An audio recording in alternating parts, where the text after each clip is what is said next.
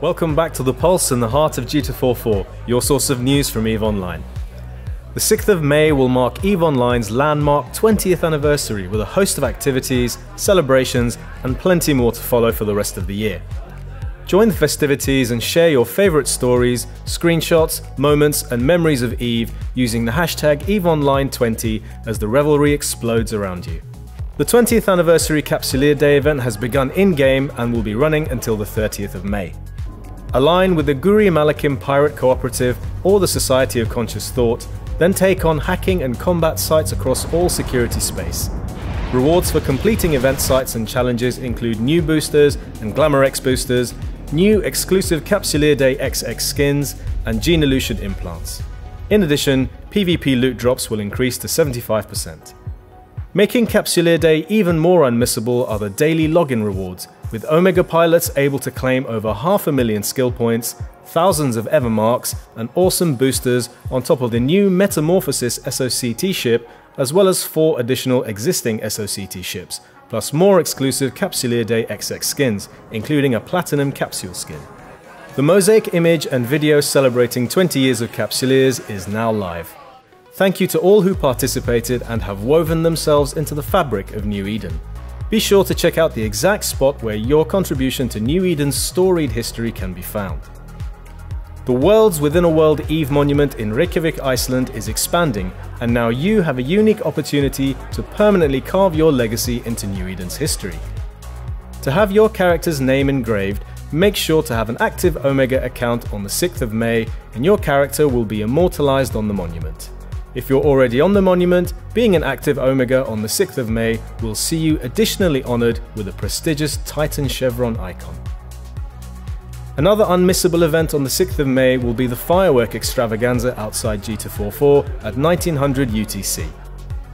The 20th anniversary livestream festivities on CCP TV kick off at 1700 with prizes and giveaways. CCP Helmar will join at 1800 to discuss EVE history and will then undock at 1900 to join the G2 firework extravaganza.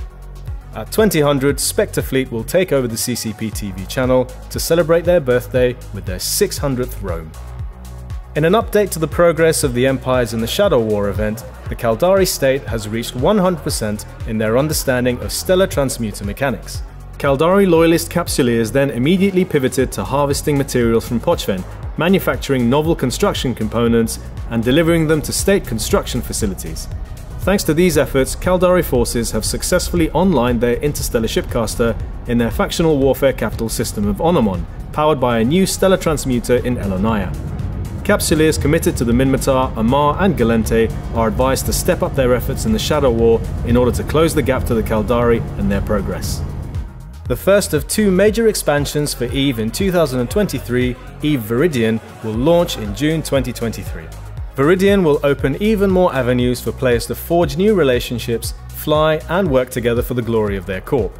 You can start getting excited for structure customization, new Tech 2 capital ships, corp goals and content, such as the much anticipated loyalty point tax, with more info to come. There have been further developments in the ongoing war in Nullsec.